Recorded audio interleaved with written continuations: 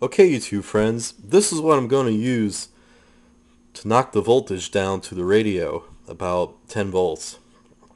It's called an auto transformer, hardwired 168 series from Hammond Manufacturing. And I downloaded their catalog, and this tells you what it is. It's not isolated.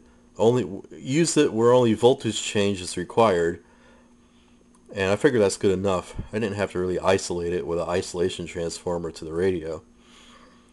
And then 50 to 60 hertz. They say 115 volts input. You got output taps of 90, 85, 95, 105, 110, 115, and 125. It says ideal for manual line voltage adjustment or electronic equipment or small appliance operation.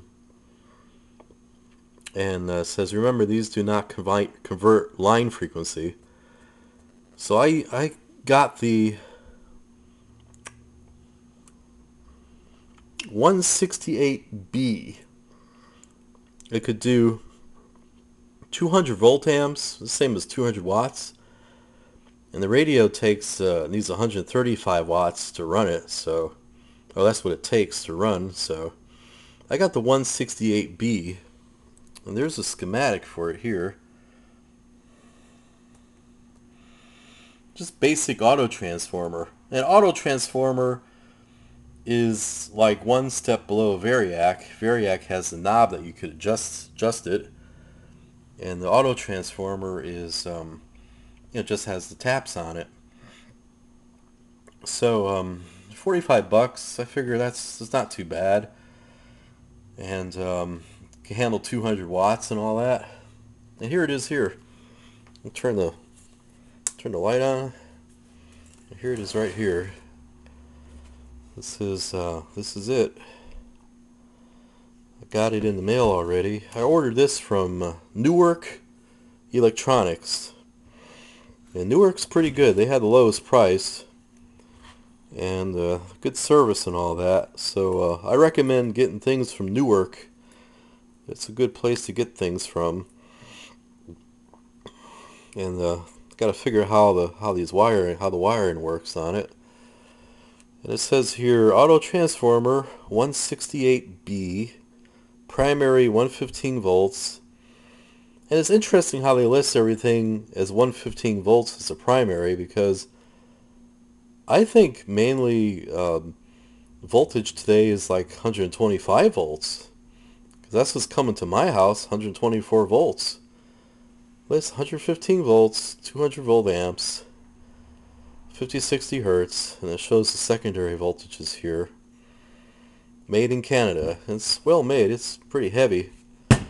Now, what I also got was this retro kind of wiring cable. I got some of that from a place called Radio Days, like DAZE, and that's pretty good cord. I used that before. And I got this box here. Now what I figure I could do is put this transformer in the box, like so, or maybe this way. It's just an idea. Put it in the box. And what I could do is get me some like string relief here, and like a string relief here for this cable. Like I could run some of this retro cord out of the box, and then use a string relief so it doesn't strain it.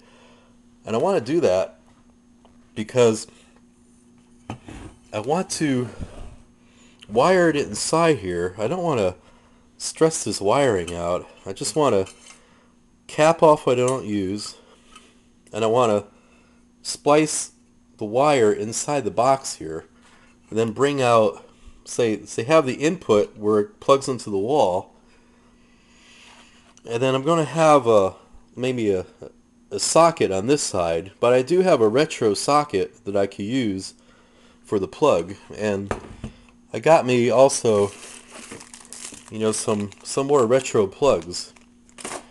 So I'm thinking about mounting this inside the radio, but mounting it on the cross member that goes across the back of the radio. Mount it like that, and then I could have a cord come out, plug into the wall, have a socket come out on this side.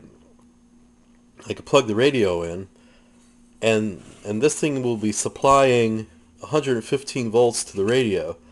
You know, once I figure how to wire it.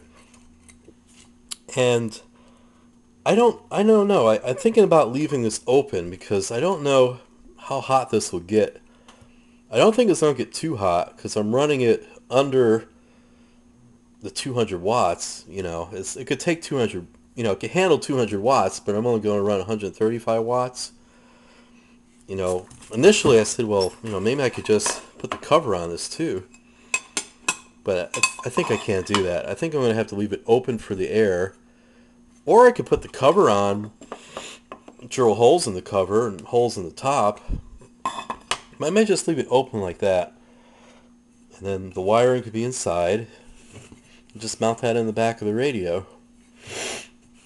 And I wanted to do this because, hang on a second, I could have used, like for example, these are like what power resistors look like. These aren't the right values. You get like a power resistor.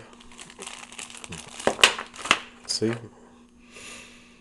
I could have mounted that on top of the chassis, but I read some analogy and it says that's like kind of pressing your foot on the gas on the car and holding the brake at the same time. And that's going to be sitting on top of the radio kind of cooking, and it's not going to look right on the radio.